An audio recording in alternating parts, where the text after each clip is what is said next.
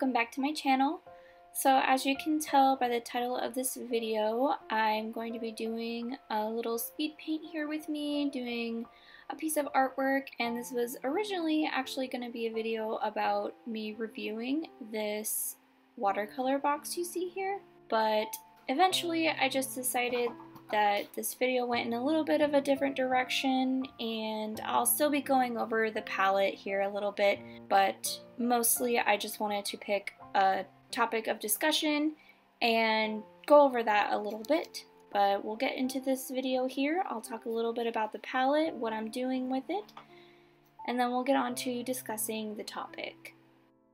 So here I have a watercolor palette set, and to be honest with you guys, I was mainly attracted to it because it came in a little wooden box, and I thought that aesthetic was just pleasing. And you know, it has a lot of these little pans here that you can see, all kinds of different colors. I assume it comes with a paintbrush, so this is the main reason why I was attracted to it, and I figured if I really didn't like the paints, I could take them out and fill them with paints that I liked, or put something else in the box. You know, I just thought it would be a fun little video to mess around with some cheaper off-brand paints and see what I can create with them.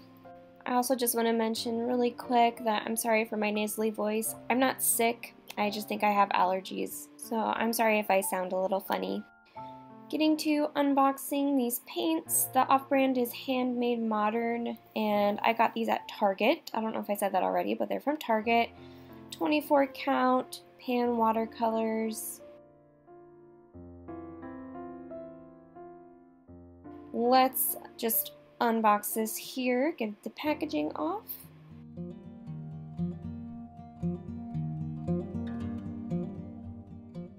And as we can see here, got this little box, and looks like they have a wood-burned logo on the top here. The design is nothing fancy, but I still thought it would be a cute thing to try, just to test out the quality of these. And I don't really expect anything too crazy, just because they are off-brand, but I just wanted to try something for fun. You know, maybe this is a decent option. Sometimes you can find supplies that are deceivingly nice. Like the packaging suggested, it does come with 2 paintbrushes and all these colors in little pans. Hopefully these are not too chalky, because I know that's a problem you can run into with a lot of cheaper watercolors. But I am excited to try these out. So checking out the brushes here, one thing I did think was really cool, just because obviously these cheaper palettes are made for beginners, and I thought it was cool that it told you, you know, what the brush was supposed to be used for. So it says for fill and sharp edges, medium bright, and it is a flat brush, as you can see. And the quality feels pretty nice. It's not loose or anything, and the handle is nice to hold. And then it also comes with a second brush, which also tells you, you know, what it's for, which is details and line work. And it's a small round brush, which is really cool. Again, doesn't feel, you know, super fancy, but the quality is nice. It doesn't feel, the head does not feel loose in any way. And the point looks nice on it. It's not frayed or anything. So yeah, so far, really good beginner's set. So now that we're done examining the packaging and the paints, let's get on to painting. So while I am activating these paints and doing up all the swatches here, I figured I'd start talking about the actual painting first, and then we'll move on kind of to the topic of the video. So as you can see in the thumbnail, I'm doing this mushroom wreath, and if you guys follow me on Instagram, you will have noticed that this is kind of an older painting now. I just didn't quite get around to filming the voiceover for this video until a little bit later, and I figured that, you know, I wanted to get a holiday video out before the year was over, so I prioritized that instead of this one.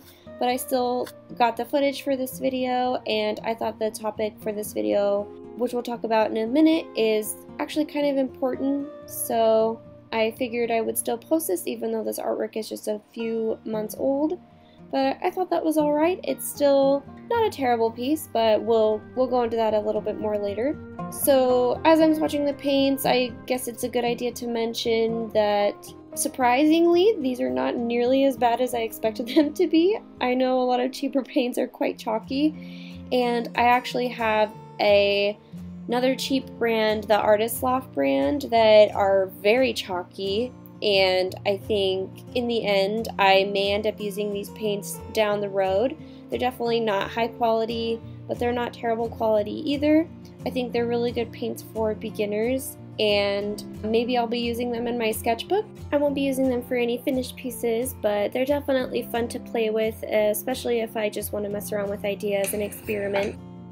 So now that we have the paints out of the way, I can kind of move on and start talking about the topic of discussion of this video, as well as a little bit about the actual painting, which kind of go hand in hand. So today I wanted to talk about kind of what happens when everything kind of goes wrong.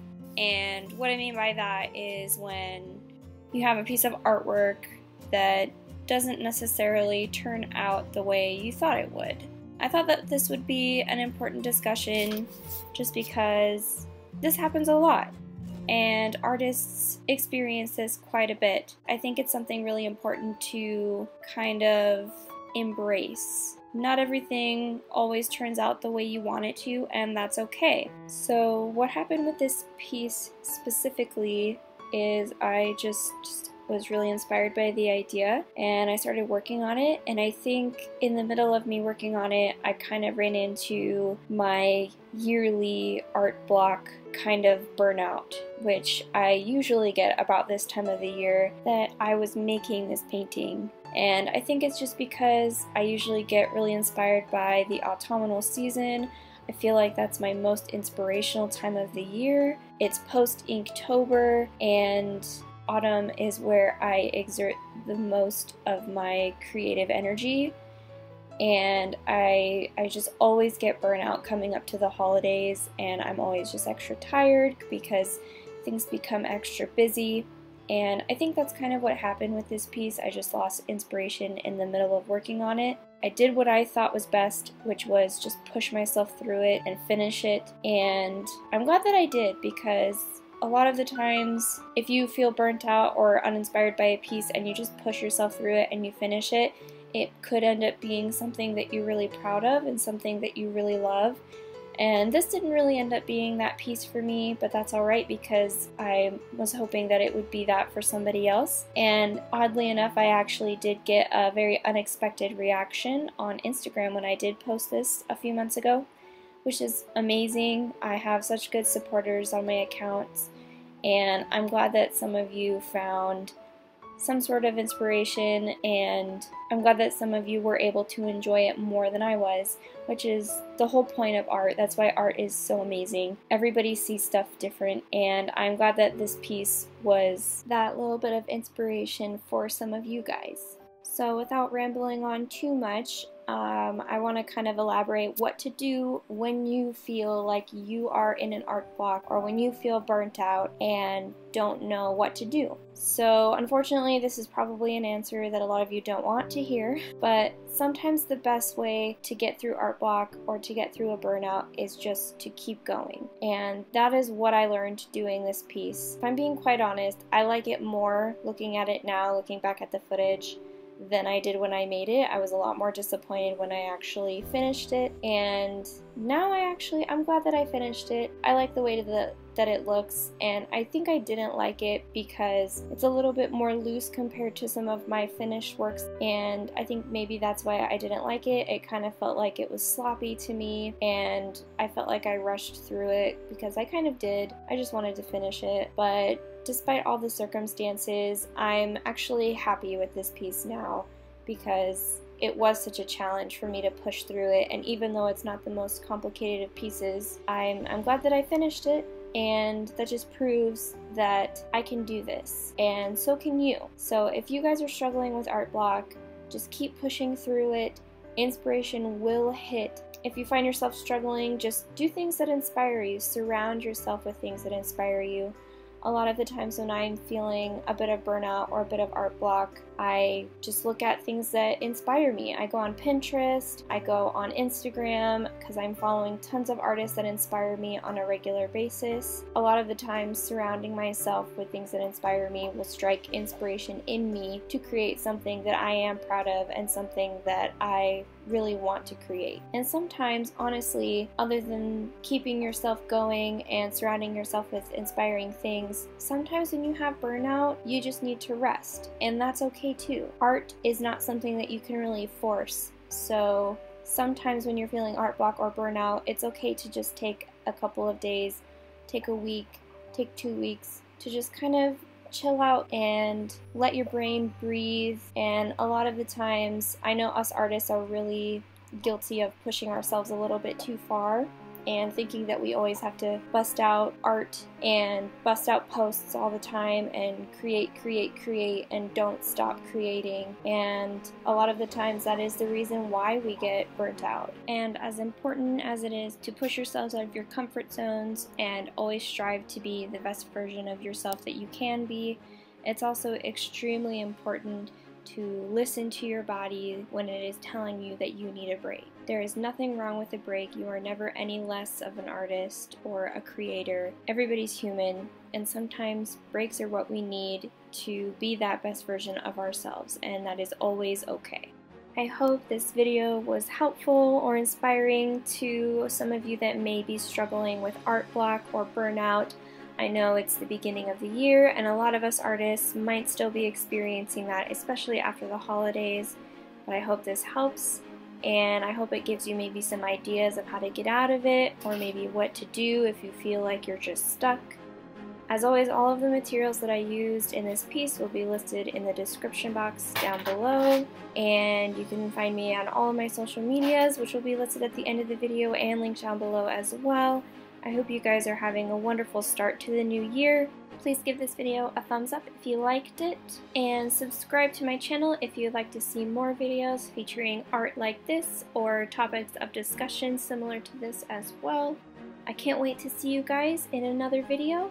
Thank you so much for watching, and I hope you have a wonderful rest of your week.